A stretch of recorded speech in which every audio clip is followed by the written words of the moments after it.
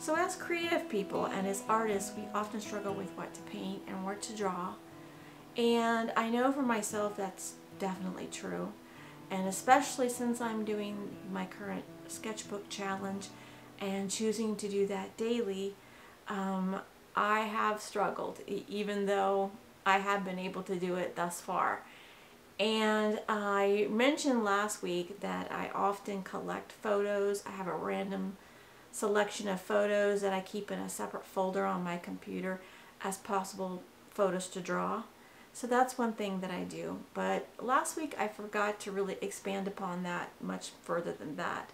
Although you might have gotten a clue from my sketchbooks that I've shown thus far, the images that I've been doing the past few weeks, you will see that I often will do just random still lifes, or I will pick up a book, a reference book that I have, and do a quick master study, not a full-on long master study as an exact copy, just a very condensed, short-term, quick turnaround, 1 to 2 hours at the most for my journal. But other things I have done is just pull out random pieces of fruit from the refrigerator. One day I actually purchased some fruit when I was at the grocery store with the intent in mind to actually draw or paint it and use it as a reference for the day. But I will say, even last night, I struggled quite a bit, and I wasn't sure what I was going to draw to the last minute. I spent an hour looking through reference materials, and I was like, oh, I've come to the point where now it's a struggle. So that's when I just randomly pulled something out of the fridge that I had in there, and you're going to see that today. So those are just a few ideas that I have right off the top of my head. Of course, another thing you could do is just take your book and go out into the field and just do something either from your car or take a hike. Just take a very simple sketchbook and sketch something on the trail. It could be something very simple. It could be a leaf. It could be a branch. It could be a flower. It could be all sorts of things. And if for some reason you're not capable of walking on a trail, you can even just do something from the comfort of your car, which I've even done that myself, because here in Florida it's very hot and humid. It's summer now, obviously, and it's extremely hot, so I have not been able to get out on the trail. My time here is very limited to get on the trail, so like today, for example, we're having a lot of rain and storms, so that's why my curtains aren't open and they're just shooting with a closed up sort of a studio at this point. But today I'm going to be sharing with you my progress on the sketchbook for the past week. Another comment that I got recently was that they were interested in my Neocolors that I had given myself as a reward last week. So if you stay till the end, I'm going to be doing a quick swatching of that just so you can see what they look like quickly. Alright, let's get into it. I also wanted to take a quick second to show you some of the books that I have been using. So this is my John Singer Sargent watercolors book that I've done a few quick master studies from. And this is the book on Emile Friant, which is probably a lesser known artist, but there are so many really beautiful paintings in here. Just like, for example, the back of that book is so amazing. Even the front, it's filled with tons of amazing paintings in here. And I just found out about him randomly and thought his work was so beautiful. Another artist that I have a small book on is the Paxtons. This I actually had to order from their museum. But one of the entries I did in my journal today was from this particular book. So for the remainder of the sketchbook art challenge, I'll be completely in these books. I don't know if I'll get a full 90-day out of this. I don't think I will, but I'll be using the next book. But I've decided after last week to just stay within this book because I think it meets my needs the most for the way that I like to paint and draw.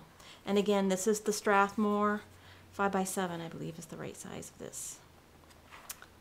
And so the first thing I did on the 31st day was, and this is when I went to the grocery store and I just decided to pick up some beets. Luckily I like beets, so you may not, but I think they're also beautiful to draw. And so I just laid them out on my table and did a still life study of the beets. And I'll show you up close again what I did. So then the next day, this was the Paxton book that I decided to do. William Paxton.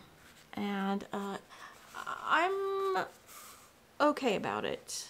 I had some problems because one tricky thing with gouache is that it starts to lift the more you touch it. Regular gouache, not acrylic gouache. And so her face became a struggle. And it didn't turn out as good, but it's not bad. I feel like all in all, I was fairly happy with it. Then, so that was on the 2nd. And then on the 3rd, this was from the John Singer Sargent watercolor book that I chose to do. This is a famous watercolor of a campsite, but at first I was a little hesitant because I didn't know if I could pull off the illusion of light. But I think what really helped was the fact that these trees in the background were so dark that once you had all the light variations towards the front, it really kind of created a 3D depth and an effect of the illusion of light. So I ended up fairly happy about it. Again, it's not an exact copy, it's just a simulated copy. Actually, let me show you what it looks like really quick. Hold on.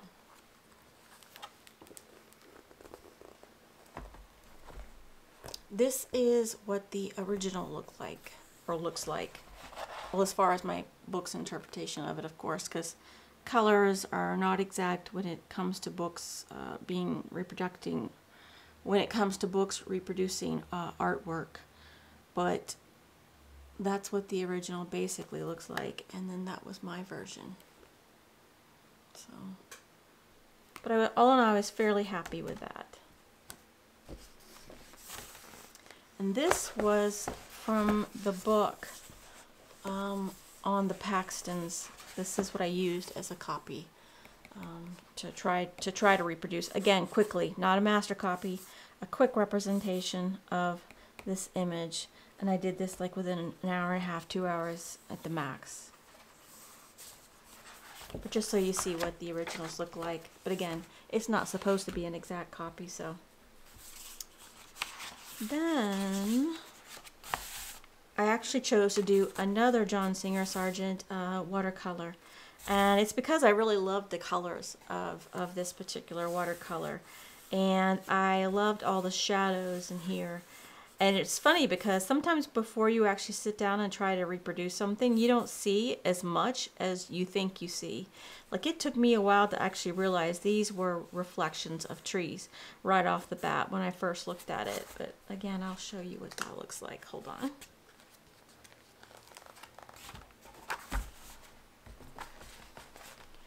And this is what the original looks like that I used. What's nice about this particular book, which I think that you can still find this book on Amazon, which again, it's the watercolors of John Singer Sargent. Although I've had it for a while, it's a great book. It's just packed with his watercolors. And he is, if you know anything about John Singer Sargent, he is a master American artist. He was mostly known for his portraits. He painted a lot of wealthy people. That's how he made his living. But he was amazing at portraits and at everything, pretty much. And he, aside from Andrew Wyeth, he's probably one of my very favorite artists that ever lived. So this is a great book, though.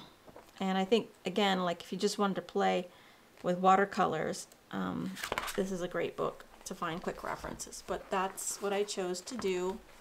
And again, that's what it looks like. So, anyways. And then I chose, let me just make sure, let's see, that was the 4th.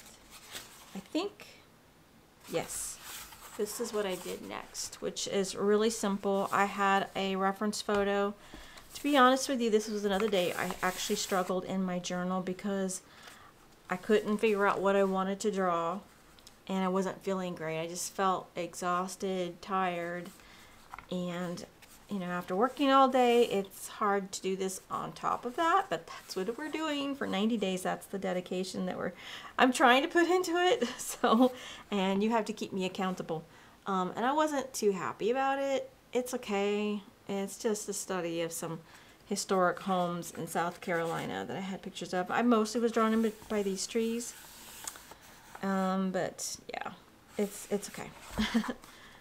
I do love trees. And again, then the next day, which was the 6th, I did these trees. I had a photograph in my collection of photos on my computer that I decided, well, let me just take a shot at it. It actually was a lot more complicated than I thought it was going to be. Again, all of these are watercolor and gouache mixtures. Most of this was watercolor. And then for the yellow that I wanted to pop in here with these, I think it were elm leaves at the height of fall, where they're starting to fall off the tree freshly. The light was coming through, and some looked orange and some looked brighter, but I used them to, I used gouache to put them on there solid without having to interrupt the watercolor, and especially in these places where there's dark bark behind it. That's what I did there.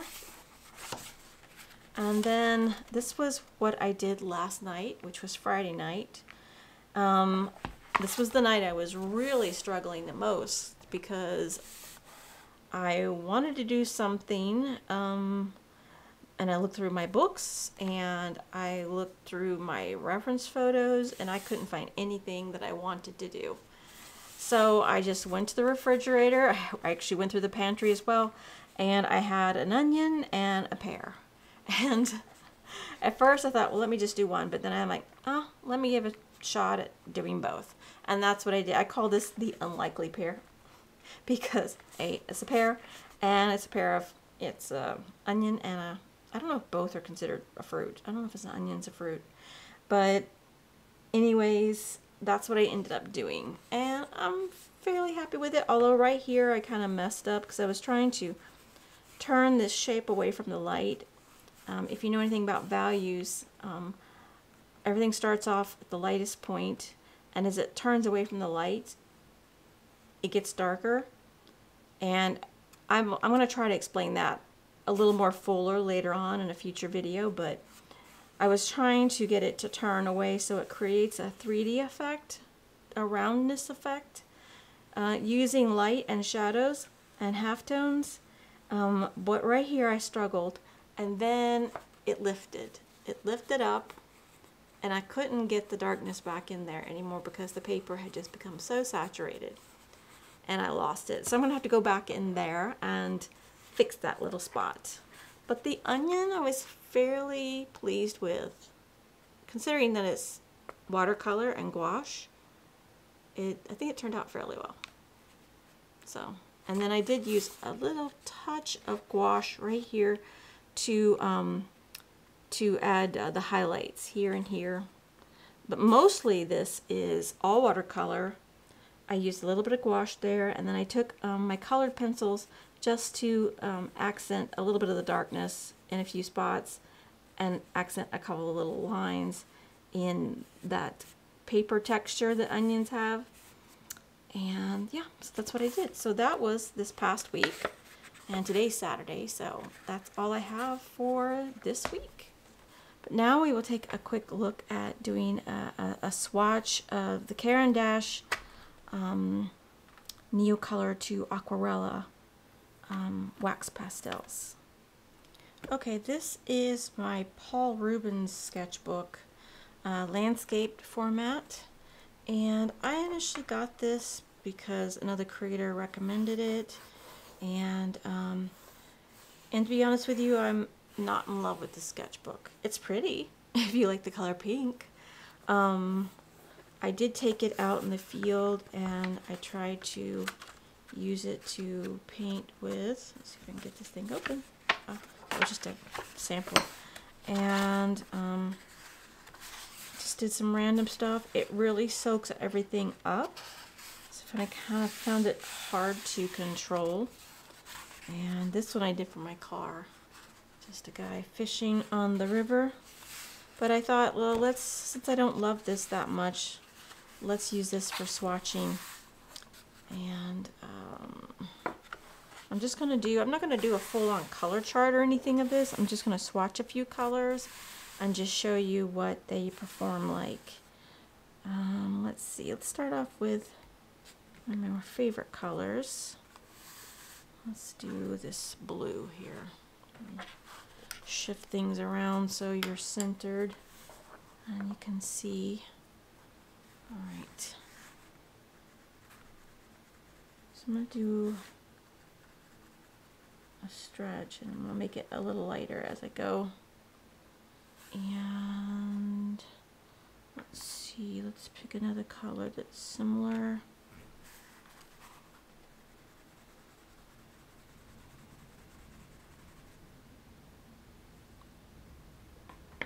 And like this one here.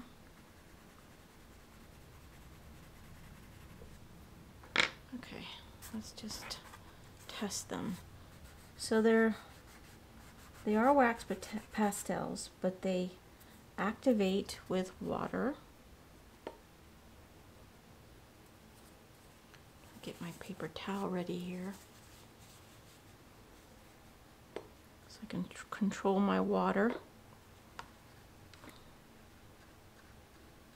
And it looks nice, pretty.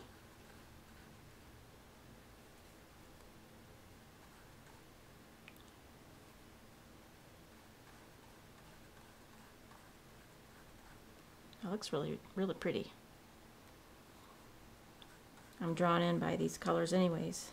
Oh, look at that teal. Oh, wow, that's so pretty. I will say, like, you can see where the marks are made still sometimes. That might be the downside of these. I'm not sure, but that one blended really well. Beautiful. I wonder if you used extra water. Okay.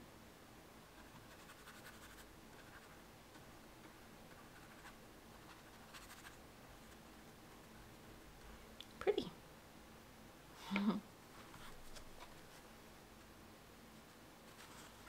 Oh, that's funny. This one's blooming right here. This is called a bloom, where when I added the extra water, it's doing a little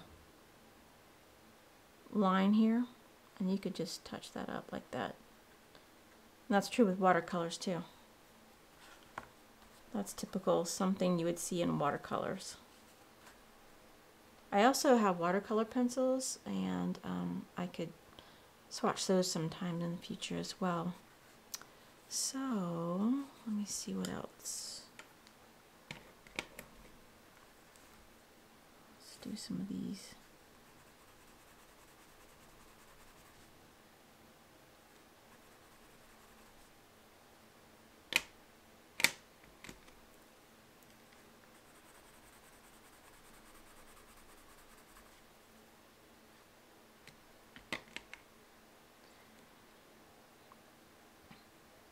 Purple.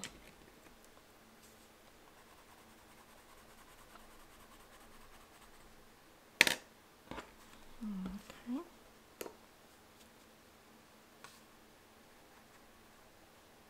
Oh, that's pretty too.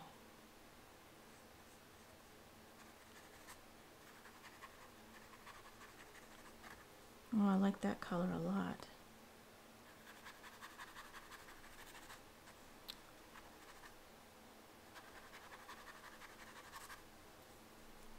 How pretty. Those are really vivid, aren't they? Wow. You can see those lines are still there.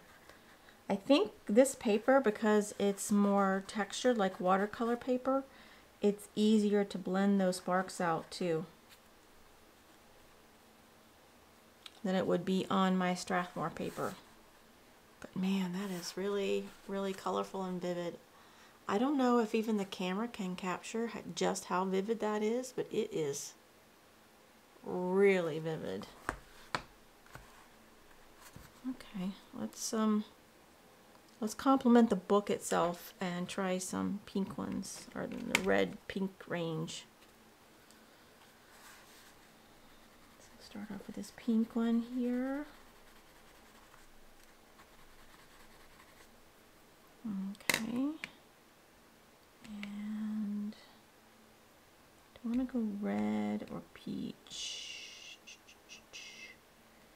No, does it matter? No, it doesn't. All right, that one, and then I'm going to do red.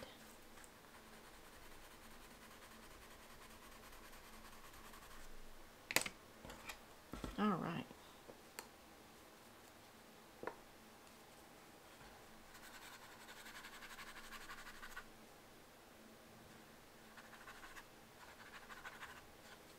Well, that's still got some blue in there from my brush. So you clean your brush really well in between. That's what I'm doing right now. And then you can wipe it on your folded up brush, folded up paper towel. And get it clean. And things are starting to merge a little bit because I used a lot of water here, and I think I put these too close together, but ooh, that's really pretty. What a pretty magenta. What's that one called? That one's called, well, it says purple. That's not what I would call purple, but that looks more like a magenta or something to me. And this one here is carmine. That's that one. This one. I've already got paint on me. Be careful with your paint, guys. I'll tell you, I see a lot of people sticking their fingers right into paint. Your skin is, it's porous, and it's a part of your body, and you can pull in chemicals, toxins from your skin and make yourself sick. Especially there's some materials that are very toxic, and you have to be really careful. Of course, every company that makes art materials has details on how toxic they are. I just think it's really good practice to wash your hands and keep your hands clean as much as possible. Of course, you can't help getting your hands in paint sometimes, but I've seen people where they full on, they're like rubbing oil and stuff, and oils are especially got a lot of toxic stuff, chemicals in it, and I just don't think it's good practice. These are the gloves I use. They're just extra large plastic gloves, and I tend to reuse them. They're large so that my hands are big anyways. So that, sorry, I look like I'm struggling like crazy. Oh, and look, I've torn this one. And you can tear them. I think I tore this purposely for some reason. I can't remember what it was. But these are nice and big so that my hands don't get sweaty. Because I really hate being uncomfortable and having sweaty hands when I'm trying to paint. But if you're really using a lot of paint, like oils especially, it's nice to keep your hands safe and, you know, make sure that you don't get sick from all those toxins. So that was, anyways, just my 2 cents of that. And let's see, what else shall we do? Oh, let's do some greens.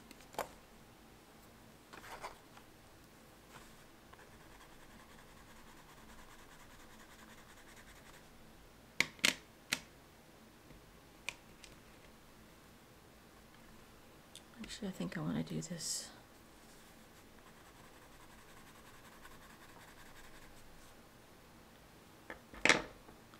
And this one here. These are really pretty. If you love these a lot, you know, I mean, I would still suggest getting a smaller set like this one. Oops, got the pink in there again. Let me pick that up. All right. If you really love these though, I would still get a small set to try. Like this one, I think is a good set. I personally think it's not too small, it's just right. It's enough to play with. But if you really love them, moving forward, you know, maybe you'd want to invest in the larger set. These are really pretty. Like the ochre, green. Those are really nice.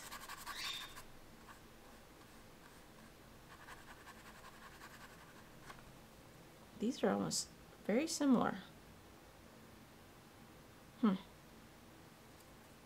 Interesting. All right.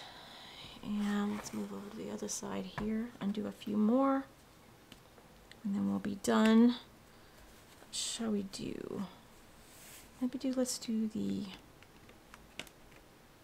yellows and peaches. I'm not going to do every one, but most of them are actually going to be done here. So once I get done, there's that one. Scooby's complaining. This is like a peach. And an orange one.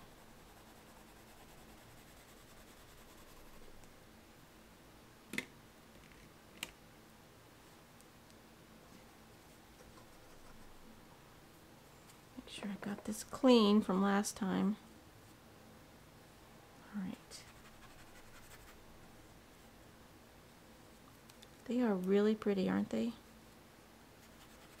I got the regular. That's the one thing I want to tell you. Make sure that you're careful to get the Neocolor 2 Aquarella, because if you want these ones that activate with water, because I accidentally a while back had my eye on these, and I got what I thought was these, and it was the regular wax pastels.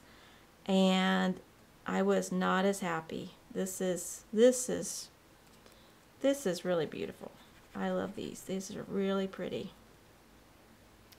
All right, and let's see. I want to do some browns. I keep saying I'm not going to do them all, but let's see. I think at the end of, if I finish these 2 pages, it probably will be.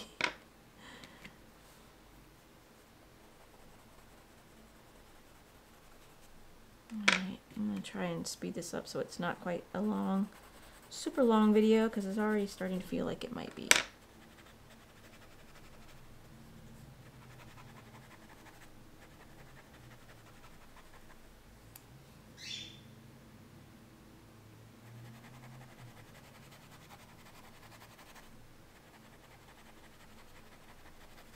I love this one. That's the... called Sanguine.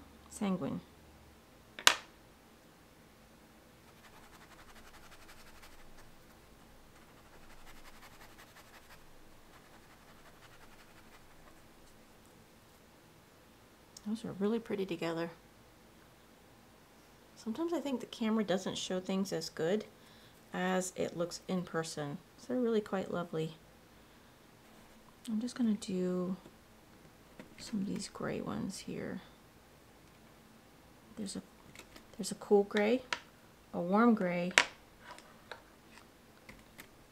and a very cold gray. No, it's umber. It's just umber. Terra ombre. Black, of course, and white. But this one's a cool gray. It says light gray. And this one is just gray, but it's a dark gray. Okay, so let's try that.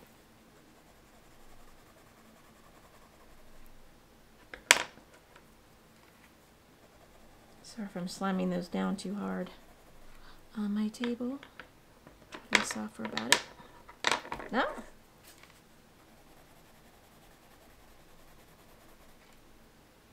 This one's is that umber color. Terra ombre. They got it in 3 different languages. I think one's French. I'm not sure. Umber. And I'm just going to do black because it's so close to that. And that's that. Oops, again. Still have paint on my brush.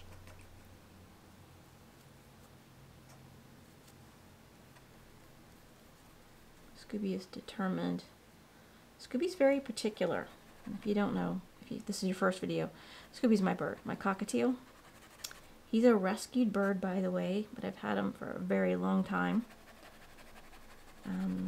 He was flying around independent, free. He had gotten free, and my friend could not find the owner. So I ended up inheriting him because I used to have a cockatiel when I was young. It was a really sweet bird. His name was Starbuck, but not after Starbucks coffee, after Starbuck from Battlestar Galactica. Yes, but the original Battlestar Galactica with Dirk Benedict, if any of you are that old. So anyways, so that's what those look like. But Scooby is named because Starbuck used to say Scooby Dooby Doo. He could say that. And so when I got him, I just named him Scooby. But he's particular, he's grumpy, sometimes sweet, sometimes not so sweet. But now it's technically his bedtime, and that's what he's telling me.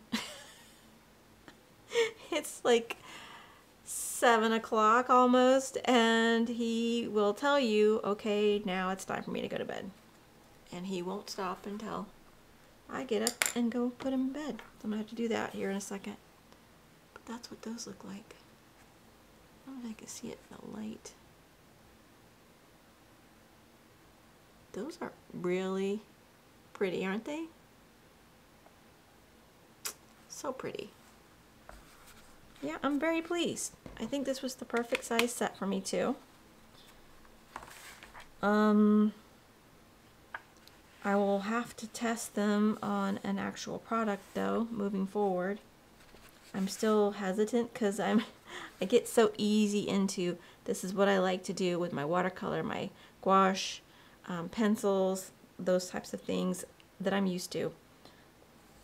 But if nothing, if you just wanted to play and have something abstract, you could play with these, I feel, if you don't feel comfortable drawing, or if you don't feel like drawing. Sometimes I don't feel like drawing.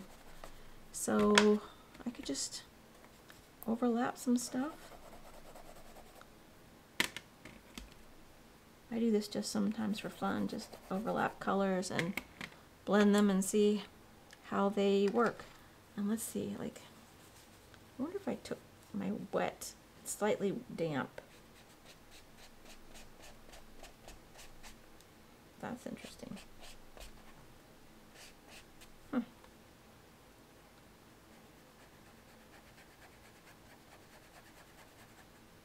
you go. Kind of fun.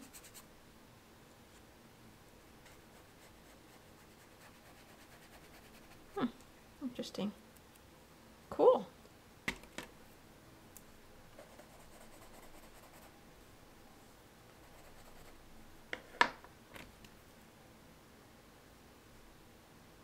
Let's pick something else here. And again, like I said, these papers come off. I said that last week. The little papers come off. It shows you can take them off and break these up if you choose to.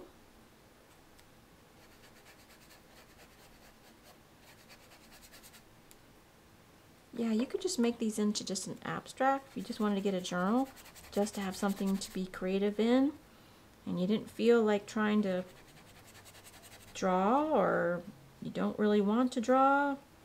Sometimes it's just fun to play with colors and play with art materials. So anyways, that's that. It's just some random play there. Now it looks like I just got a mess, but it's fine. It's just a test book, sketchbook, so. Alright, cool. Anyways, I hope that was helpful. I hope you enjoyed that quick swatch. And, but again, no pressure. I'm not sharing these materials to encourage you to spend money. That's not my thing. But to find stuff that is fun to have in your collection, that you might use, that you might find some enjoyment out of. I think it's nice to have a few things and find out what your niche is, and then stick with that, or definitely like buy on a budget. You know, you could set aside money and buy things as you feel like you need them. Or put it on your wish list, put it on your Amazon wish list, and have your family buy them for your Christmas present. Even better, free. All right. Okay, guys, I'm going to end this here. I'll see you next week. Bye. Annyeong.